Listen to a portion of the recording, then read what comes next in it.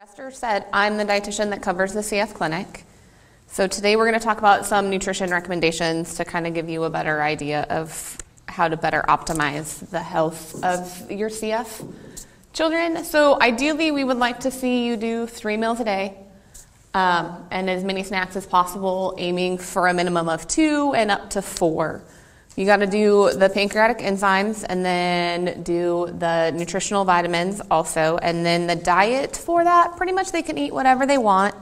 Just try and focus on higher calorie, higher protein, and higher fat diets. And then depending on how much they're able to eat, we're going to maybe need to do some nutritional supplementation along the way.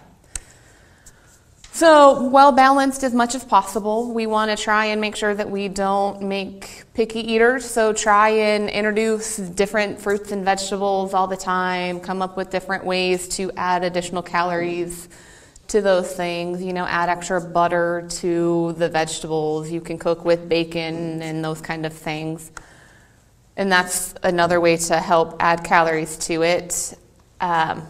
When it's hot, or if your kid is doing physical activity and sports, those kind of things, we're going to also need to try and add more salt to help prevent dehydration and those stuff. And then obviously increase your fat-soluble vitamins and calcium. So calorie needs is kind of a big thing. So this website, if you guys want to ever go look at it, what we kind of aim for is looking at what the USDA said are the average recommendations per age group. So what we do is I will look at those and then I will add at least a half to 2. I will double that number for the CF patients, and then that's the calorie amount that we are aiming for them to meet in a day. Then for protein, I look at those as well, and then I do half to double again. And then for the fluid requirements, we're looking at 30 to 40 milliliters per how much they weigh. When you're trying to calculate also, you might want to look at how active your kid is. They might need a little bit more than that 2 per the recommended amount.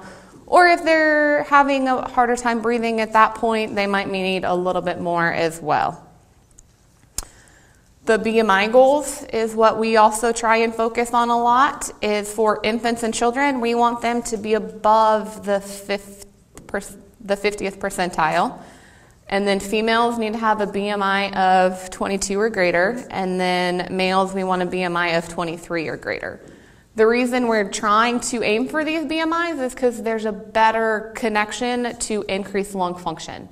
So every time you go to the clinic, we are going to try and figure out a way to get you to these BMI ranges. So like I said, vitamins and minerals might be off a little bit because we have a harder time digesting fat. And so that's part of why we take the pancreatic enzymes. So the vitamins that we will be low in are going to be A, D, E, and K. And some minerals that we could have some issues with would be calcium, iron, sodium chloride, and zinc. So sources of vitamin A, we're looking at pretty much any orange type fruit or vegetable out there is going to have a little bit more vitamin A in it. Vitamin D, you're going to get that at any fortified milk product, or try and get as much sunlight that you can.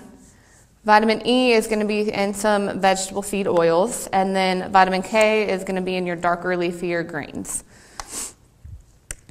So mineral sources, obviously calcium is going to be found in dairy products. You can also get it in some vegetables and fruit. Iron is going to be in more of your meat products, as well as if you do iron that are plant sources, like it says the leafier greens, if you could add some vitamin C foods to it, which are going to be citric-y, so like oranges and those kind of things, it'll help the iron be absorbed better. And then sodium chloride, pretty much anything that we have added salt in or processed or pickled is going to have more sodium chloride in it. And then for zinc, you're looking at beef, liver, whole grains. So I mentioned dehydration and the sodium chloride issues. Really, we want to make sure that we stay hydrated. And while you're outside or it's summertime, those kind of things, not just having a salty beverage will work. So you need to do some sort of drink and snack to help optimize the amount of salt that you take in to prevent being dehydrated, especially since dehydration can occur quickly. So we would want to make sure that if you're outside for an hour, maybe stopping at least a couple of times to get something to drink, or as soon as you get done playing outside or doing a physical activity, try and figure out how to fit an additional snack in there so we can prevent dehydration. Nutritional supplements, there's a couple of programs out there that go along with your enzymes that you're already taking. So if you're on Creon, they have a program that you can get a ton of nutritional supplements, and that way it can just at least save you a little bit more. And then ZenPep has the Live to Thrive, and you can get the Scandy shakes from them.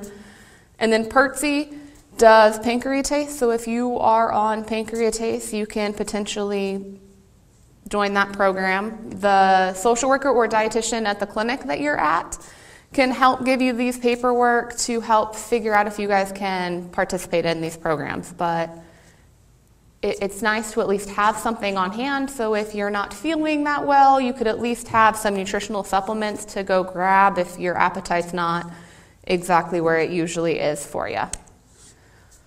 Then the next part is, are CF patients more likely to become diabetics? And that is a yes. That is partly due to the increase in mucus production that you guys have, and so it helps clog and plug the pancreas. And so because of that, it puts extra stress, and so then your insulin levels go higher and you can be more at risk for developing CFRD. So CFRD, we start testing at age 10, and we do an OGTT every year. What we're looking for on the OGTT, there's a couple of different numbers. We have the intermittent, and that's where we're looking at fasting, and then the 2 hours after, but you're normal at the 1 hour mark. And then there's impaired fasting, that you're just higher in the beginning. And then there's impaired glucose tolerance, that at the 2 hour mark you are running higher. So those are my references. And then Krista will do more of the CFRD education. Is there any questions right now about increasing calories or the importance of nutrition?